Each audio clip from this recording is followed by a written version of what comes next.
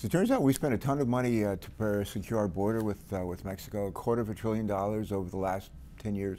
We have spent less than 1% of that to actually address the root causes for all these people, tens of thousands of people coming to our country. They're not coming from Mexico. They're more Mexicans go back into Mexico than Mexicans coming into the U.S. It's mostly Honduras, Guatemala, and Salvador. The reason why they're coming is because of lack of hope, lack of economic opportunity, corruption, crime, a lot of which we're complicit in because of our addiction to drugs. And the drugs simply just come right through those countries on their way to the U.S. We need for those countries to do a number of things to encourage their people to stay home, to live in Guatemala, for example. They have a president, their last president ended up going to prison. Corruption, vice president went to prison for corruption. And they've elected a new president. Actually, he used to have a comedy show on TV. And it actually turns out he's not very funny, but he's actually pretty smart.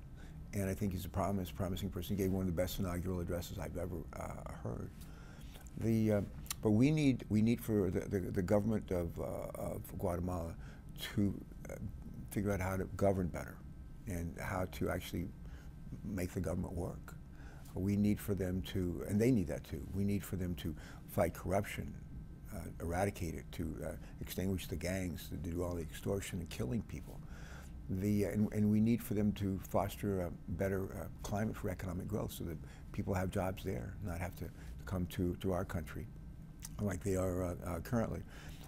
So I've met the new president of Guatemala right after he was elected, and late last year, this is the first time the vice presidents met him, and it was important that they spend some time together.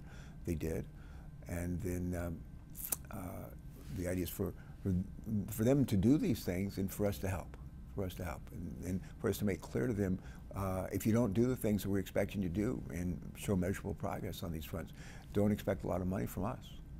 We're willing to help out like we did Colombia a number of years ago, but you've got to do your part.